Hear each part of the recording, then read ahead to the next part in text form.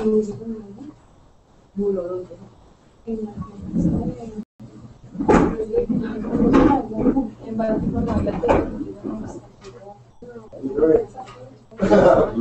go ahead.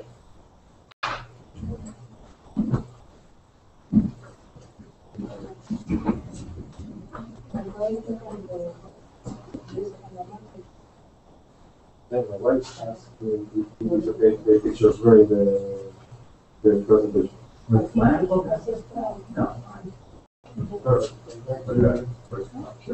Okay, I will answer the committee. Okay, thank you.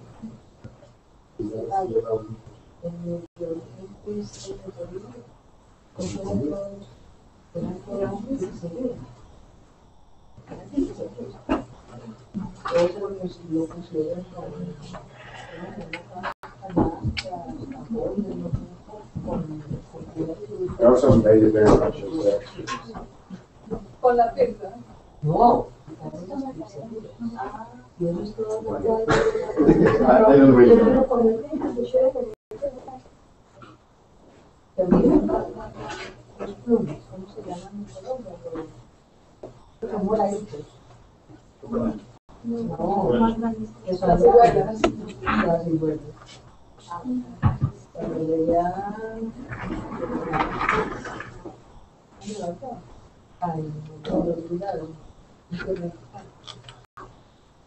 Todo esto,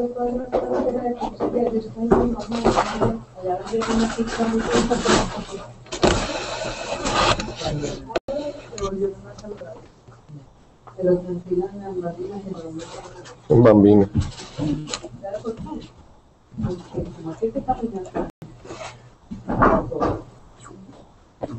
Hola, probando el sonido. ¿Cómo me escuchas ahí?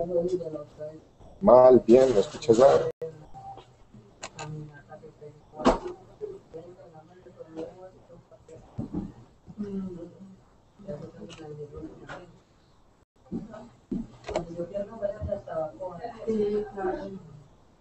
Ponle mute a este computador.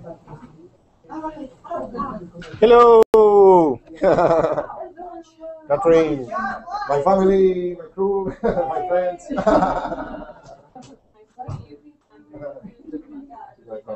my sister, my mom. And you know my wife, isn't it?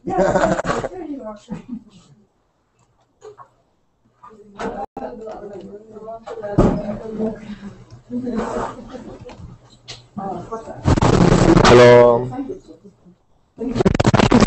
Testing. Hello, Liz. Okay, no problem. Hello, hola.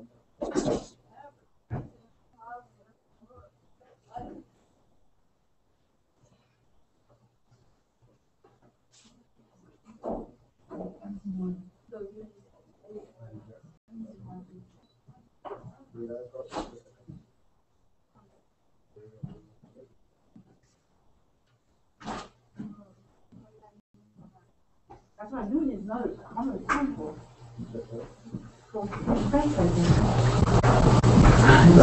Where are you moving to? Okay. Oh yeah, I know.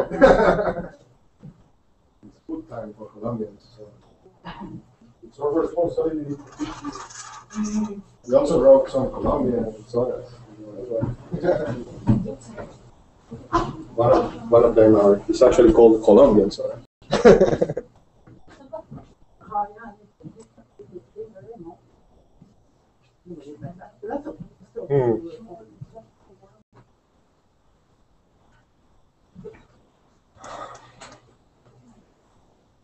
Listo, vayan a tomar fotos con flash.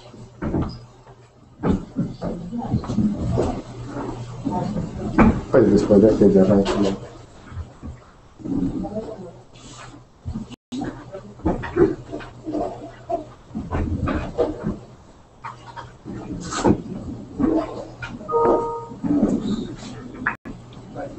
So we should be starting. Mafe, mantén el audio para ver que sí esté funcionando.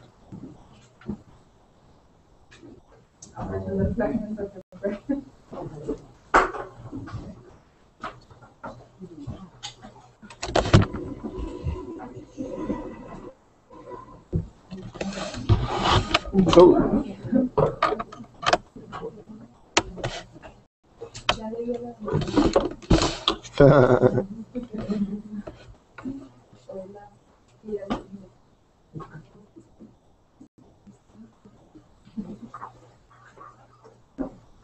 Pero yo creo que no por otra cosa, porque ¿sabes? No quiero más mejor. No por la verdad de página.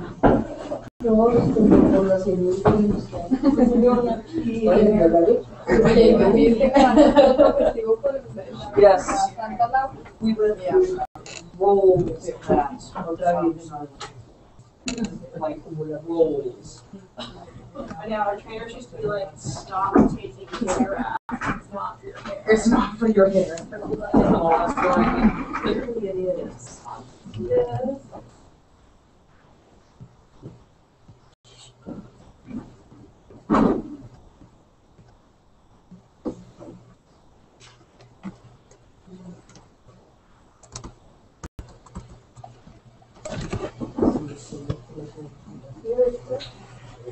All right, thank you for joining us. Yeah. No. hi, Professor. Hi, how are you? Very nice to meet you. Thank you for coming. Yeah, sure. We appreciate it. Where do you want me? All over here. Where you want? Yeah, we met. This is a long time with just on us. That's right. How are you? Yeah, good. All right.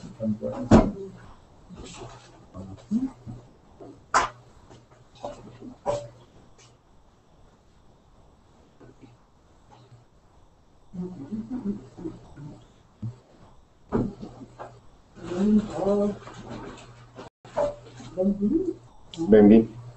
You're going to have to help eat all these good Yeah. Please do help. I'm doing everything I can.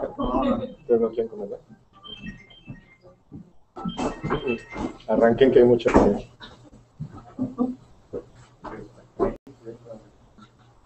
Hey, Mike.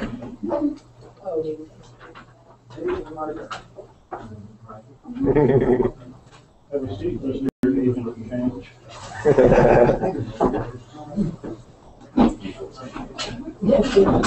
You rolled so fast. Control where you're going.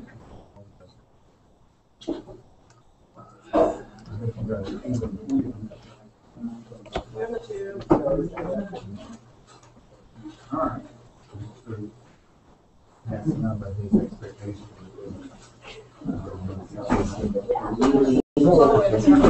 Yeah, all right. How you doing?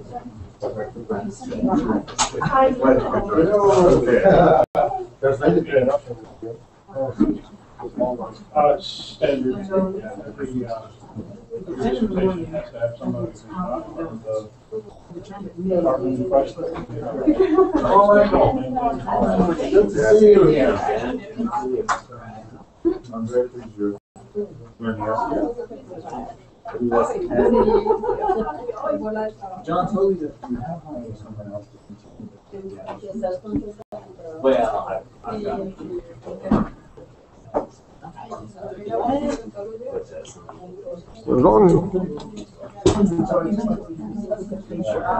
Oh, okay.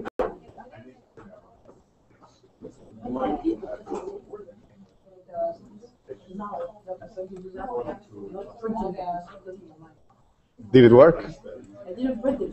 Oh, good. Did you try reading on a tablet or something? Okay. And you could make notes in there?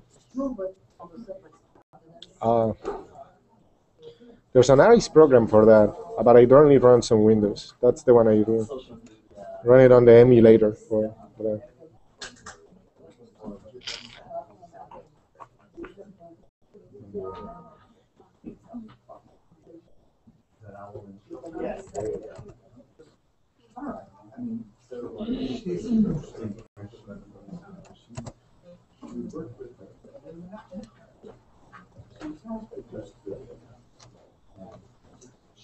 Hello.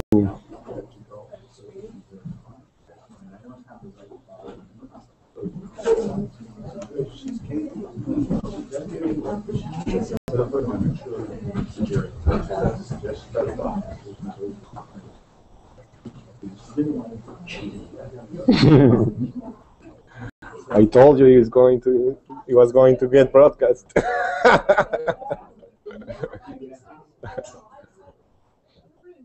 I brought my own journalist and everything.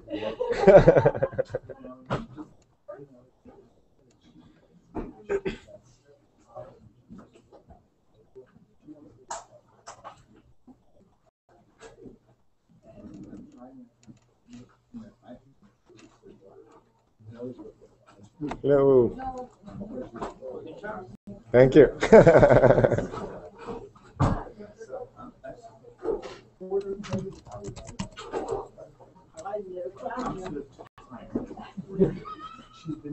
already have 15 people watching online. Oh no, they will have to watch it in English.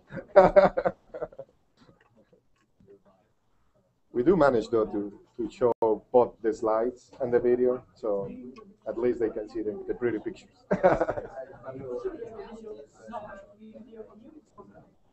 Oh, I see.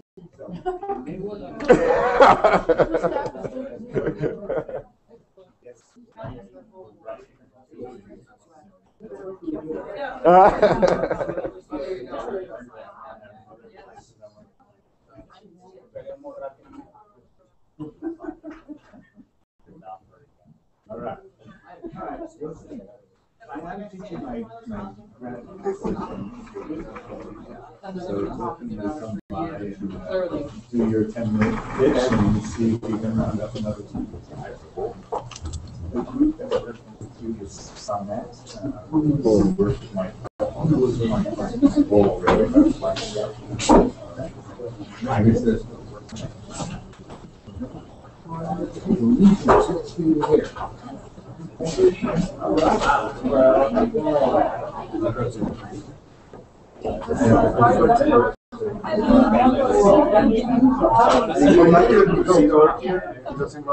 because he will be writing something.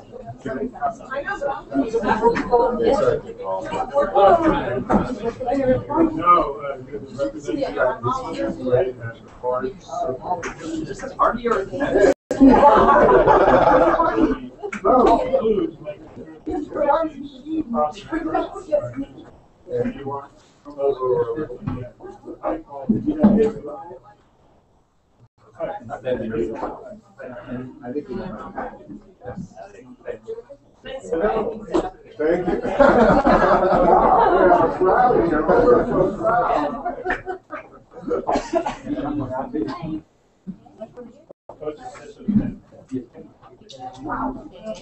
my God. All right. Thanks, man. Do you want something to eat? No, it's fine. Cool. Just eat. That's the party supposed to be after. We live celebrating all the time. Actually, in Colombia, I think you can travel all over the country and you will always find a town that is in festivities. You know, that is like a local carnival for something. Carnival for the chicken, carnival for the potato, carnival for everything. I did read somebody who once tried to eat 100% of his meals through 3 Washington, D.C. parties. Oh, really? Like non-profit, whatever, everybody has it. If you search around, you can find them and just go from one to the other. Oh, really?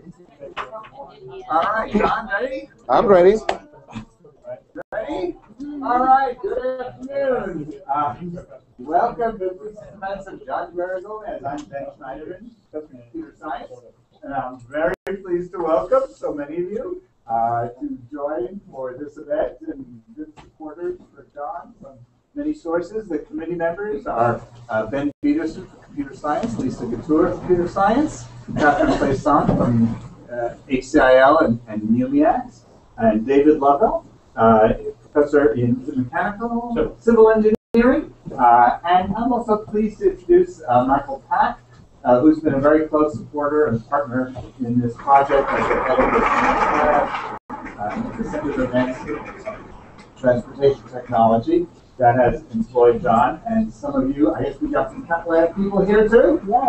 So there's Cat Lab people, there's ACIL people, and there's John's family, who have some traveled far and wide to come join for this important occasion.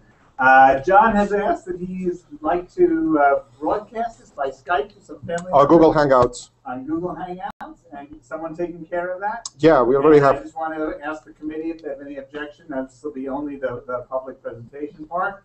Is there any?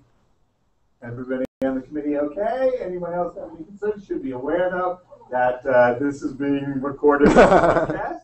And so just I've asked John to speak for about 30-35 minutes about his work.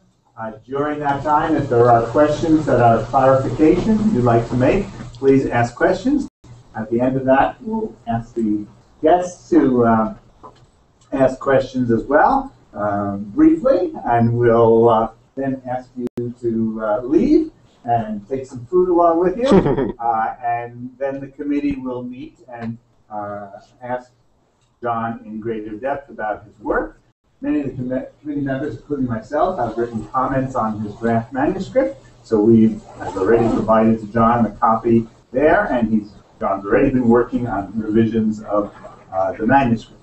And then we'll ask John to leave, and the committee will discuss and come back to John with its findings, reports, and guidance. But are there any questions?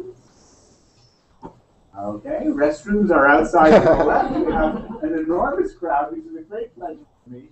I always like to see, especially I welcome family who have traveled some great distances to participate. It's really a very meaningful part. John's been an important part of our community for 4 or 5 years now as a Fulbright scholar, and he's one of those cheerful, energetic people who's always ready to help. And so you should know that, and you should hear that in the presence of everyone here. And I welcome those who support John and who are interested in his work. Let's go to his work. Thank you, John. Thank you very much. I really appreciate all of you coming to support.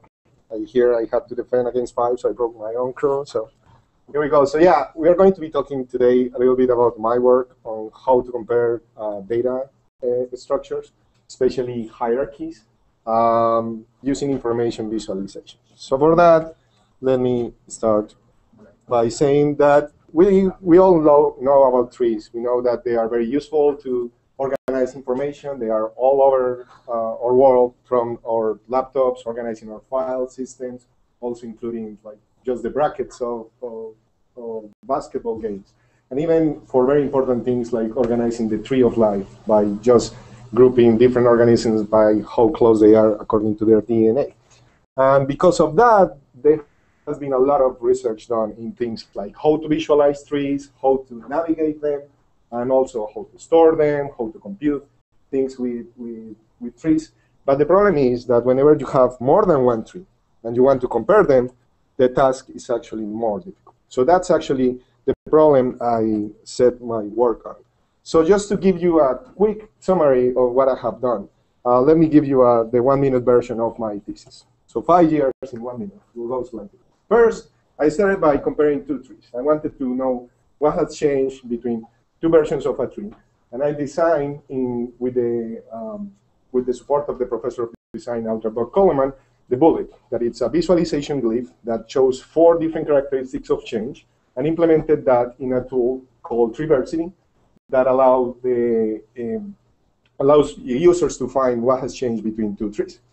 They were quite happy with this, and we developed some case studies that allowed them to understand what was happening on their data sets. However, they wanted to push it a little bit forward. And for instance, when we went to the Office of Management of the Budget on the White House, they say, it's cool that you can compare 2012 versus 2013 in the budget of the US, but what if you also want to see what has changed for the past 20 years? So for that, we actually move forward and say, okay, let's try to extend this to comparing 1 tree changing over time. So for that, I designed the stem view, that it's a visualization technique for trees that shows not only the 4 characteristics of change of the bullet, but also the actual values of the nodes. So I'm going to show you how that enhances the most important nodes in the tree, allowing faster and more meaningful comparisons. And I implemented that on a tool called Triversity 2 that runs on the web, and I'm going to be demonstrating in some minutes. Apart from that, we also found that the users were really excited with this type of interfaces, but they were sometimes overwhelmed by how to find those important changes. So we created this tool that reports in a textual way with the most significant changes in the tree.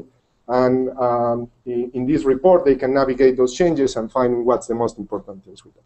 Now, to validate all of these explorations, I developed 13 different case studies with 9 different agencies from different domains, from areas as diverse as companies like eBay, the Inter-American Development Bank, the CAT Laboratory, even my own company, Duto, and organizations like the Federal Drug Administration, the National Cancer Institute, all of those to find strengths and weaknesses in our approaches and my approaches and trying to enhance my techniques. So to start, let's begin with some definitions.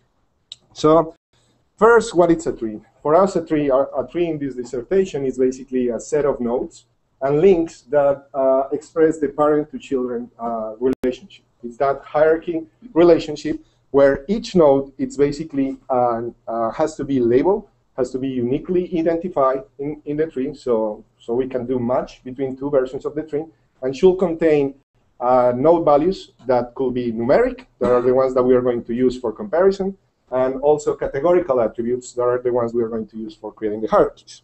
Now that we know what the tree is, I classify the trees in 3 types, depending on how you build the hierarchies for them. So if you have a hierarchy, like thinking in the data from the US Census, so if you group the data by state information, then by county information, and then by city, you will get a nice tree that is a fixed tree, because you cannot put the city on top of the state because it wouldn't make any sense. There's a strict hierarchy in that order. Now, if you can reorganize the different elements of the hierarchy, like in the case that you group by the gender and then by ethnicity and then by age range, then you have what I call a dynamic hierarchy. So it does make sense if you put ethnicity on top of gender, or if you put age range on top of all of them. So it's just the way you group things. And then if you combine both approaches, then you get what I call a mixed tree. Okay. So now that you know what it's a tree, how do you compare 2 trees? So I have defined and identified 5 different types of tree comparison. So first, supposing that, and this depends if the tree has changes in structure, or what I call changes in topology, and that's what I call type 0. So whenever you want to find what has changed in a tree, just by looking at what changed in the structure, that's type 0. Now, if you start looking at node values without changes in topology, and you start thinking of trees that are what I call aggregated trees, that is like, for instance, in the US federal budget. In that, if you start looking at the budget by grouping by agencies and then bureaus, the budget of the agency is going to be the sum of the budgets of the bureaus. That's what I call an aggregated tree, because the value of the parent is the sum of the values of the children. Now, if you have a tree that is, for instance, an organizational chart for a company, in which you have the different people in the company and then the people that are under their employees, then that's a non-aggregated tree. And that's because the salary of the boss is sadly not the sum, for the boss, I guess, not the sum of the salaries of the employees. Now, if you take type 1 and type 2, and you add changes also in topology, then you get what I call type 3 and type 4.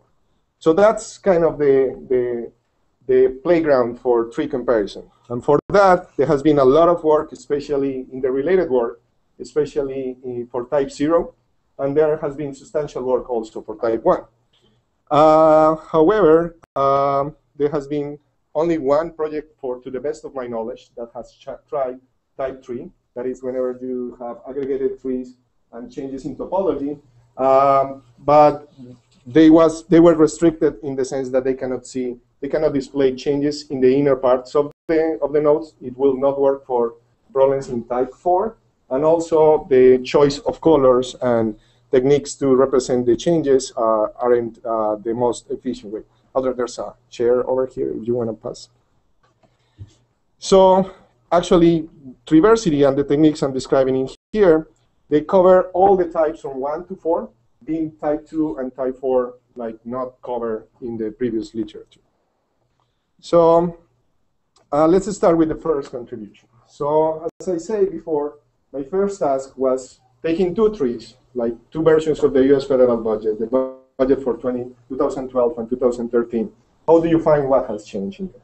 So for that, we said to start working to try to display those characteristics, and we found that there's too many things that you have to show to actually represent those changes. So, and there are many approaches that you can use to try to solve this task. So say that you want to represent, you calculate the differences in the budget, and you just compute those differences, and you display them on the table.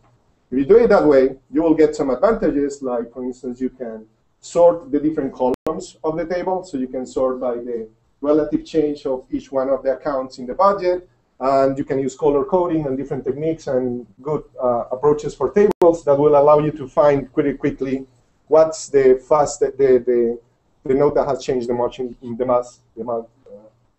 in the tree. Sorry.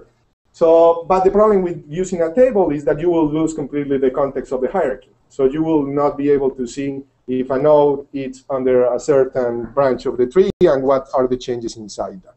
So then another approach will be to use our own tree map visualization. If you do it this way, and you color the different boxes in the tree map with the amount of change using a nice color coding, you will be able to represent one characteristic of change, in this case, the percentage of change, and then you still can see the actual value of the nodes, and that way you can identify some of the changes in there.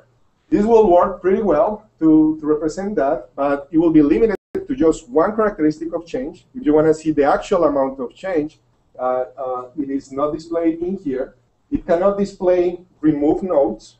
If a node completely disappears in here, then the area for that will be 0. Then there will be no node in there, and you cannot see that it disappeared. And there's no way of seeing what are the changes in the inner parts of the node. On top of all of that, it will not work for non-aggregated trees. If you have something like the organizational chart for a company, then there's no way you can visualize that with a tree map, because tree map is for aggregated trees. So given that, we went with a node link representation, and we worked with Professor Audra Coleman from the design department, and we came up with the bullet, that it's a visualization glyph that effectively represents 4 characteristics of change. That 4 characteristics are usually the relative change for the height. So the height of these bullets will represent the percentage of change. If it is, say, 25%, 20, 15, 10, and so on and so forth. And also the actual amount of change, and for that we use the color. So the darker bullets will be the nodes that are increasing the most in the budget. And we can also show things increasing or decreasing, or direction of change. And on top of all of that, combining the ability to show changes in node values and in topology, we can also show created and removed nodes using the border around here, the bullets. So these 4 characteristics of change. You can codify the bullet to represent things in different ways depending on the task at hand. For instance, you can say the height to be the actual change, or the color to be the percentage of change. And all of that is customizable in Triversity. That is actually the tool that I developed to implement this. Now, when you have 2 trees, like in this case, the way we build a div tree with the bullet is that we take the 2 original trees. Since the nodes are labeled, then we can do matching between them. We calculate the difference between the different nodes, and then we display that difference in an union tree. That is basically a tree that aggregates all the nodes in there. For instance, this node in here, that is the node F, that is not present in tree number 2. That's a remove node, and that's why it has a black border. Same happens here with node H, that it's a node that was created because there's no node H here under C. So you can see it in here as created nodes. And then you have this node, you can leverage information like the node C is increasing, and you can compare both in actual change and in relative amount of change. So as I was saying, I implemented this in a tool called Triversity. It's a tool developed in Java, and it uses smart multiple coordinated views to represent many different ways the changes in the tree. Initially, or on the top left, it has a tabular representation that is coordinated with the other views, in which you can use the advantages that I already described of the tables, like finding what are the fastest changes node, and all of those nodes are going to be highlighted in the other views. Then on the top, it has the original values of the tree for the two versions of the tree that we are comparing. In this case, it's an artificially generated budget between 2011 and 2012. And then on this area, it displays the diff tree. So it also uses smart animations and transitions to help users find what are the things that are changing in the tree. And we, of course, include details on the man panel in here, and controls that help users to find what are the interesting things they want. One of the most interesting controls we added, it's the diff scatter plot. That it's a simple scatter plot in which we draw all the nodes in the tree by the amount of change they have, using for the x-axis the percentage of change, and for the y-axis the actual amount of change. So by selecting nodes like this, we are selecting the nodes that are increasing the most in money, in budget. In this case, I'm showing the budget that different airlines spend in maintenance of their aircrafts. So these are the airlines that increase the most their maintenance in terms of dollars. Here are the airlines that increase the most in terms of percentage of change. So all of these duplicated their budget, or more than duplicated. And these are the ones that decrease the budget the most in terms of dollars. So by selecting those with the smart animations, the diff tree will show only the nodes that match those filters. So users were quite happy with this, and they were thrilled to be able to find interesting, insightful information when comparing two trees. But as I said before, they immediately asked the question, this is great, but we want more. What happens if we want to compare more than two trees? What happens if we want to compare more than 2 years?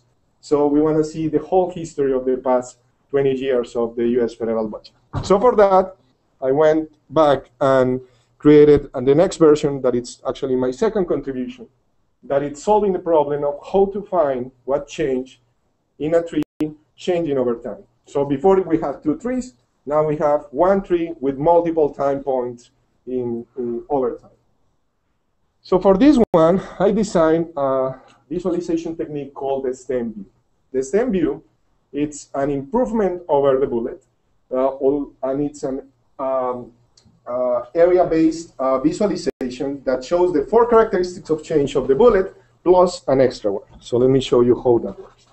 Again, we are using color for the actual change, the height for the relative change, and I'm going to explain how we build it in a second. And then the extra attribute is that the width of these boxes, that each one of the boxes represents 1 node, is the ending value of that node. So by doing that, I'm going to show you in an example, you will see that, for instance, in the US federal budget, the agencies with the biggest budget occupy the biggest space in the visualization, allowing rapid identification of the most significant nodes of the tree. Then we also show the direction, and we are still using the border for the created and removed nodes. So the way I built the stem view is that I start with an icicle representation. In here, the hierarchy is a little bit more difficult to understand, but basically this is the parent node that is divided in these 2 nodes. Again, the width of these boxes is the ending value of that. So for instance, for this example, it has 2 children, and one of the children is like maybe 75% compared with the second. Then these children here is split or also contain 2 children, and this one in here contains 3. So that's an icicle representation. Then in the middle of that, I add a horizon bar that it's basically a line right in the middle of these boxes that will represent the line of zero change.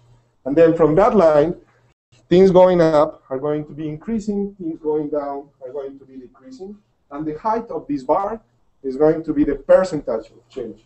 So we use a scale. I use scales on the left. This is the U.S. federal budget, and here is the division between things that are on budget versus off budget, and the BEA category that basically says if something in the budget is discretionary, mandatory, or net interest. So the advantage of this again is that you can see that the discretionary and mandatory parts are way bigger than the net interest part.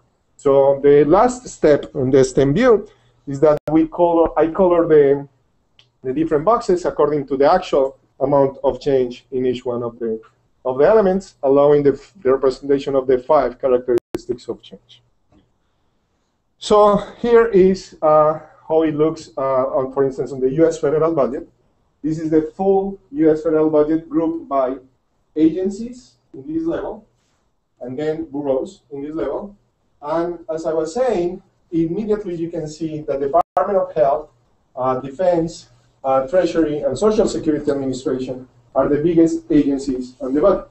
Before, we used to have around we have 400 notes, in these 3. And with the bullet, it gets too crowded. And it was nice to see all the elements. I'm going to show a comparison in a minute. But it didn't emphasize the biggest notes. So to give you a small demo, let me jump to the risk of getting this to explode. Let's try a live demo.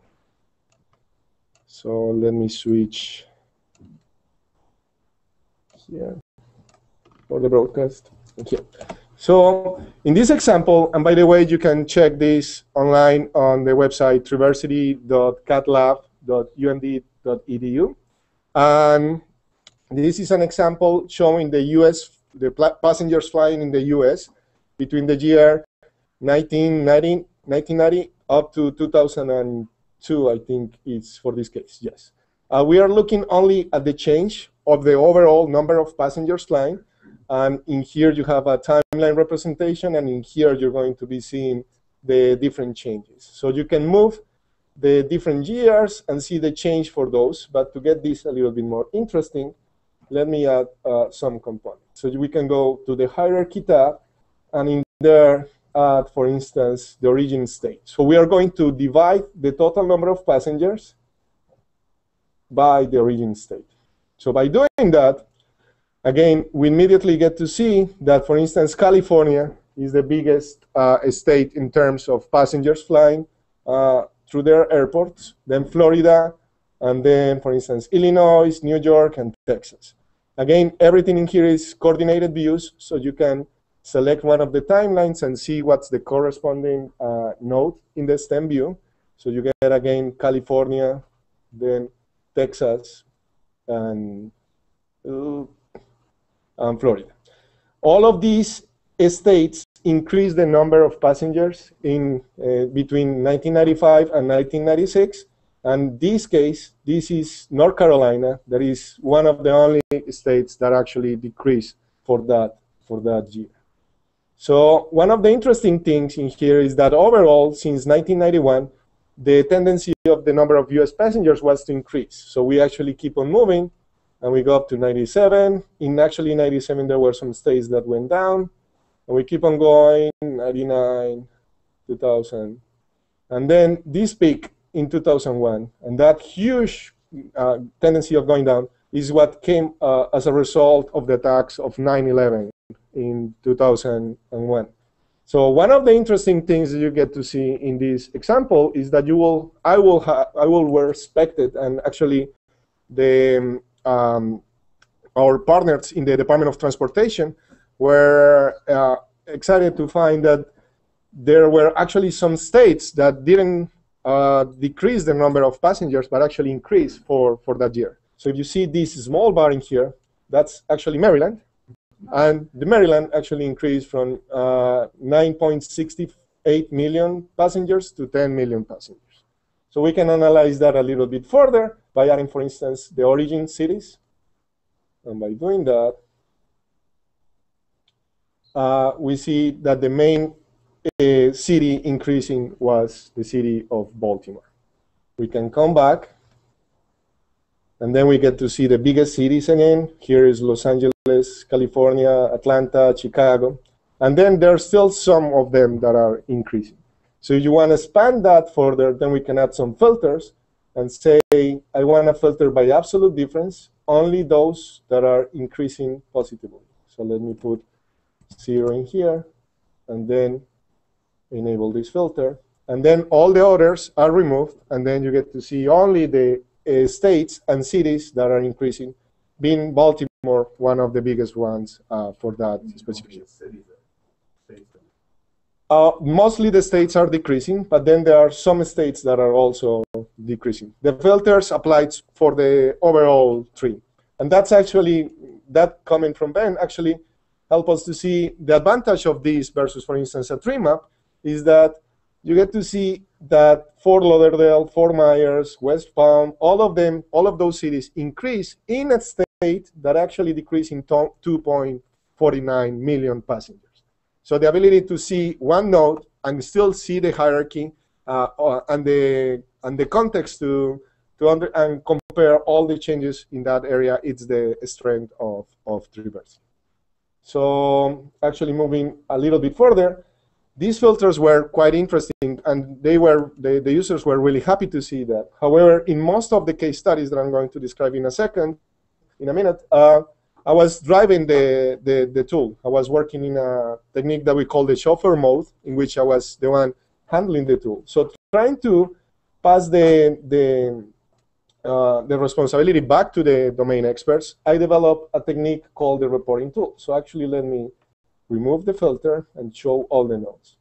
And what I did was to create this textual reporting tool that presents in human readable form what are the most significant changes in the tree, just calculating simple outliers. And it allows users, for instance, to come here to absolute change and say, this is the only state that decreased more than 6.79 million passengers. And then when the users hover over the text, you get to see the nodes that are affected.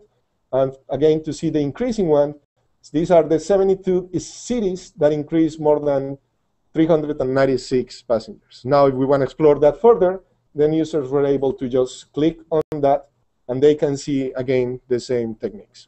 So it's basically the same concept, but they were happy to see that they could do it in such a simple way. And we got really good responses from that. So switching back to the presentation, if I can find it. Before we leave that, any questions about the demo? Great.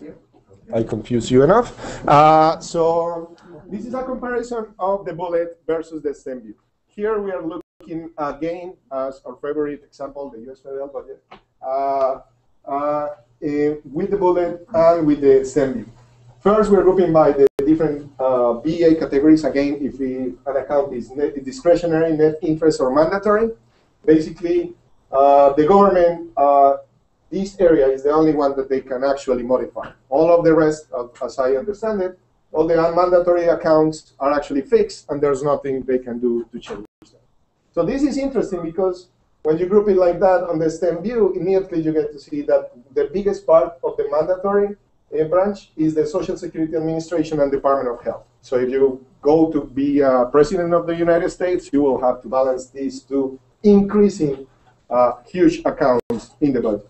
Now, in the discretionary part, the only thing that can actually modify that it's like the biggest one is the Department of Defense, and I guess that's why everybody criticizes the spending on military. Well, not everybody, but there's a lot of discussion. Let's leave it that way. So comparing the bullet and the stem view for this, you get to see that it's easier and it's simpler to understand. The hierarchy in here is quite evident that you have 3 nodes and that each one of those is divided in many nodes. It's easier to see that in the bullet than to see it on the stem view, but when you want to see these most significant changes, all of them are hidden here between the mesh of bullets. So that's the main advantage of the stem view over the bullet. However, there's a nice outlier in here that is hidden on the bullet. So whenever you want to find just things like this, then you can use the bullet can become like a better tool. So they are both good techniques, and each one has its pros and cons. And their usability depend on the task at hand, as in many problems in computer science. The one that you said that was hidden in STEMP was that the one that is orange with text? This one? Yeah. No, it will be something like this. And actually, I see, it's the longer, skinnier one. Yeah, but I think it's not even being drawn because it's such a small budget that it didn't have enough space. However, now that you ask, you can set up the STEM view to behave like a bullet, and you say the width of each box, I want it to be the same for all of them, and when you do it that way, then that outlier will stand up. So it all depends on those characteristics. And for our case studies, we also found that sometimes you want to add an extra variable to represent the width, and I'm going to show that in an example in a minute. So here is a presentation of the reporting tool, again with the US federal budget. So I already showed it on the demo. Let me jump over this. And let me go really quickly over the architecture I developed for Diversity 2. Being a web-based application, and that is not common in the way that you develop information visualization tools, usually you worry more about how you build the tool in terms of the concepts you're implementing than the architecture, because you just implement everything on Java, you load everything on memory, and then you work from there. When you're working on the web, the problem is a little bit harder because you will have many layers. You will have a client side and a server side, and you have to balance properly in order to obtain the smooth animations that you saw in the demo that I didn't break. Thank you very much. So the way I did that is that whenever you see a request to whenever the application sees a request on the browser, it goes to our main controller and it's sent back to another piece of code on the server that generates some SQL queries and goes to an SQL database where we have all the records from the dataset. And those are in the orders of hundreds of thousands of records. Then that comes back filtered down to the information only need for the parameters that the user set in the dimension of thousands of records. And then those are sent to the browser. They are kept in there in a nice library for data management called cross-filter. And all the filterings are done on the browser, not having to go back to the server and balancing the load. And that's why when I was doing the demo, you saw that sometimes the application was doing the loading. That's when it's going back to the server. And then apart from that, it stays on the client and it's giving those fast responses. I believe this is a good architecture for further developments on information visualization tools for the web. So for my final contribution, we're almost done. Hold me a little bit more. We're going to talk a little bit about the 13 case studies that I developed with 9 agencies on domain experts in different areas. Here is the list of the complete case studies with information about what version of Diversity was used, if we were using the chauffeur mode, or if the users were handling the tool by themselves, and some characteristics about the type of comparison that we were doing. I tried to cover as many as the different styles of 3 comparisons that I described on the early definitions. And we were using the multidimensional, in-depth, long-term case studies. That is a technique going in the human-computer interaction lab that we believe is stronger to show evidence on how these type of tools can benefit domain experts. So to give you an idea of one of our case studies, let me show you this. I'm sorry for showing it. But this is what the people at the FDA, Dr. Anna Sarfman, was doing to try to find how has changed the number of adverse reports for a specific drug. So they have to control the number whenever you get, for instance, heart attacks and things like that. They get reports on how many people are getting those adverse effects when they are taking a certain drug. So they are using a nice visualization called the sector map that is really good to show 1 year of those reports. Whenever you see something really red like here, those are areas of trouble, and they were really happy with this because they can list these numbers and just search for those and say, for this specific drug, there are areas that are critical. The problem was that they wanted to see how these things change from last year to this year. So that basically generates that's last year and this is this year, and they wanted to find what changed in there, and the only way they could do that was looking back and forth and trying to compare those colors and understand what has changed in there. So that looks like this in Traversity. Here, I'm highlighting two of the most interesting insights that Dr. Scharfman got from our tool.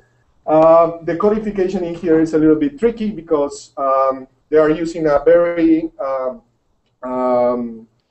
interesting index to represent the number of adverse reports. All of that information is in the thesis, but basically the thing that they were looking for are big red boxes like this. And this pulmonary embolism and deep vein thrombosis, there are two new techniques, especially the pulmonary embolism because it has the white border.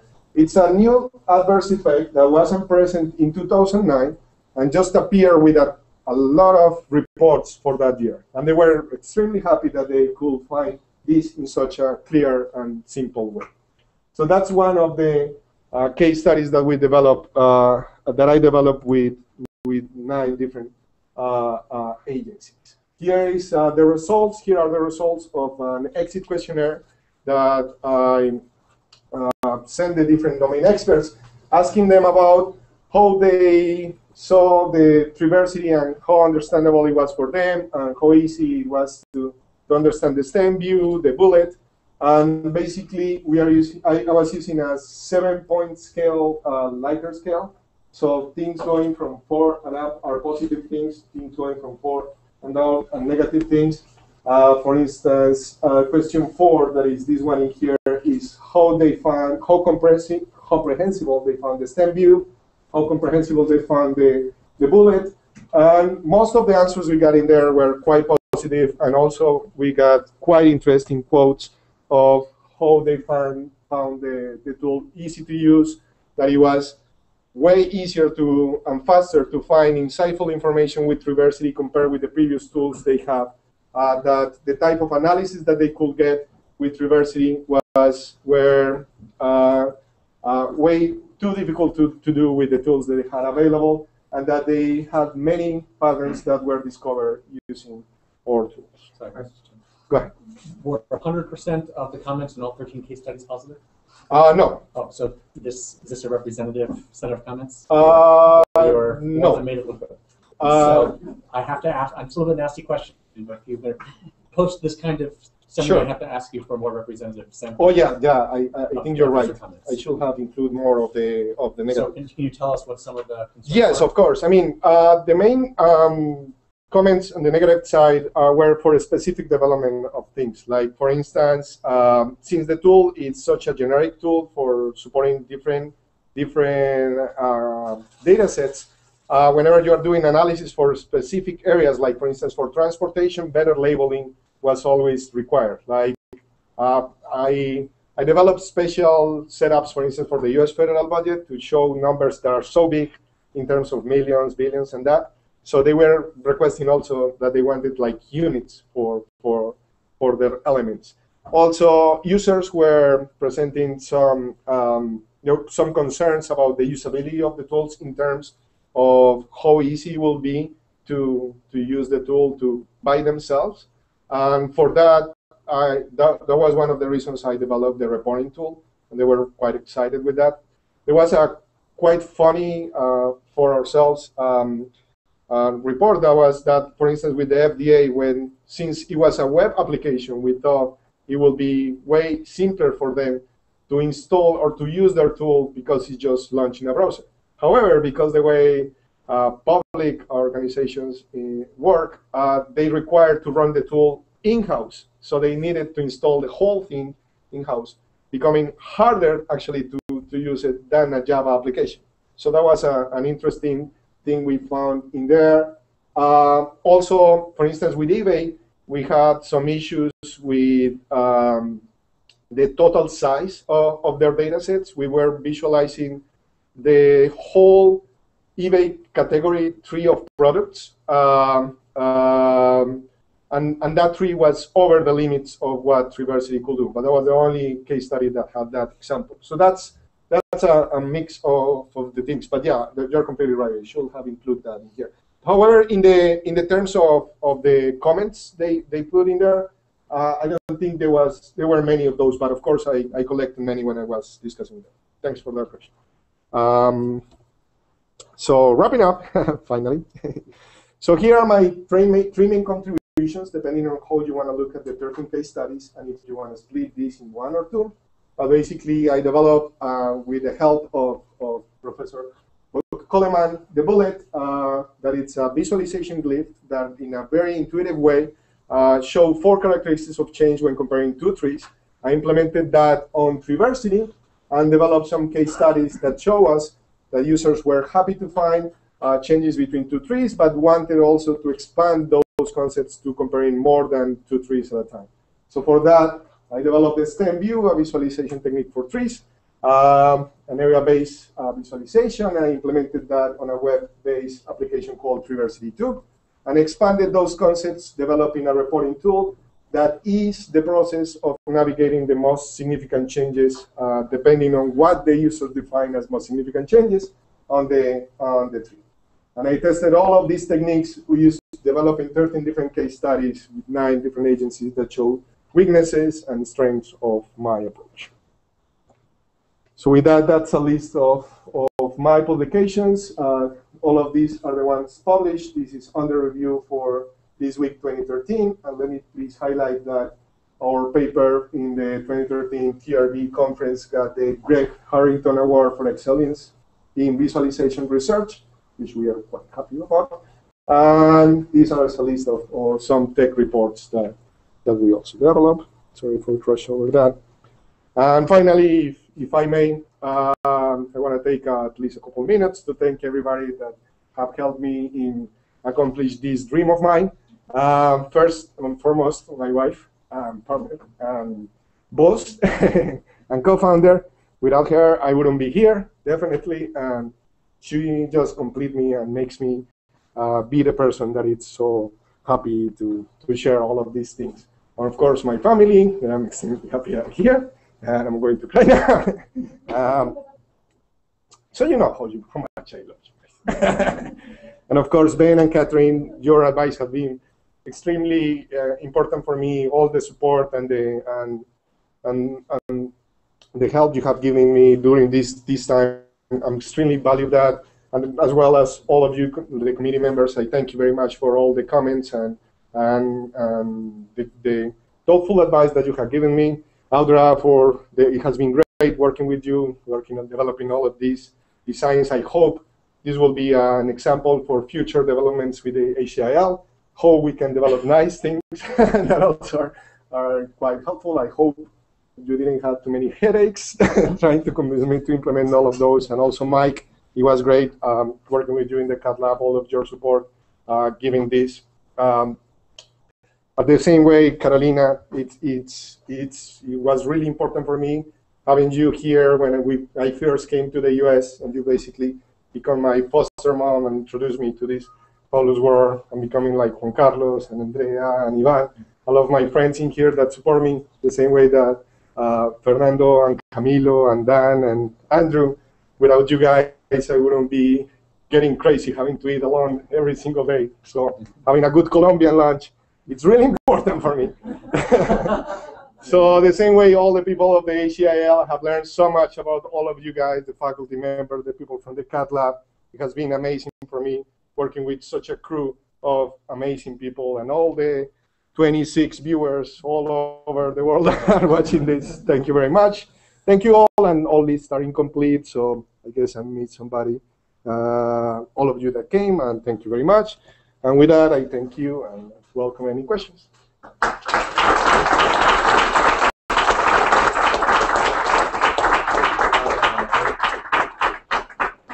invite our guests to ask questions, comments, or offer data sets to go to work with John.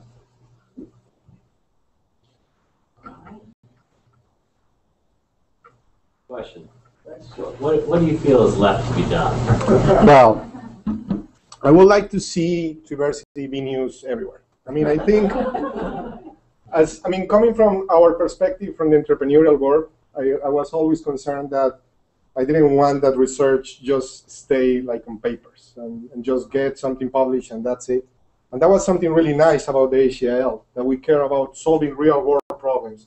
These techniques of using the milks and all of that, it was extremely exciting for me having to search through these 13 case studies. It was extremely hard, and it took me a lot of effort to actually get all of these partnerships and a lot of doors knocked. Not all of them work the way I wanted. And I'm quite excited now that the CAT Lab is going to keep support for that. So I would like to see Triversity to keep on developing. There's a quite list of future work in the thesis about, and I've been talking with DJ, that is the person that is going to be taking care of the project, about the different developments that could be built on top of this. Out of the results from the case studies, we found that people were quite excited about the things that they could find with that. So I will be extremely happy just to see this getting used in different areas. So that's in terms of the general purpose of the tool. And of course, there's a whole set of things that could be developed, especially, for instance, on the reporting tool. I think it's a quite simple concept, but it's quite powerful. And adding like techniques in which users can add their own metrics to find the data they care about, or just the labeling, that it's a problem that we face all the time, trying to get more information out from that. So there's quite a list of things in there, but in terms of getting this being used, that will be kind of what I think will be the next step. And I think with the case studies and the CAT Lab and the support, it is possible that that's going to happen. If somebody was to continue with this work, what would be that piece of advice that you would give this person so it would make their life easier, developing a part to this work? Well, that's a great question. I mean, there's a ton of things that you will have to see that to advance. I guess one of the most important things is to listen. I mean, listen to your users, trying to find what they really care about. Sometimes it's extremely difficult, extremely difficult. I mean, Catherine and I, we have been in many meetings trying to figure out what they really want, and sometimes they don't even know what they want. Sometimes you just don't understand what they want. Sometimes it's really difficult, so listening to that. Also cooperating with different multidisciplinary people, that's extremely useful, and that's a teaching that we get from the entrepreneurial work. So again, working with Audra was extremely amazing. It's the only word I can think for that, because it gives you a new perspective and it helps you. I started thinking, oh, no, this is overpowering the visualization in here, and all of that definitely helps a lot. So cooperating and listening to your peers, it's very important, and just getting the word out, like trying to get as many examples that the tools are developing are useful, and trying to see how to make that work, and not trying to find a perfect tool. Like, we all know that everything has weaknesses, so listening to those and trying to find opportunities in those areas. Okay, thank you, John. And thank you for all the study. I would like to move on to reserve time for the committee, but so I'll ask you to help yourself with some of the goodies. And, so I will finish the broadcast now. We need a little break.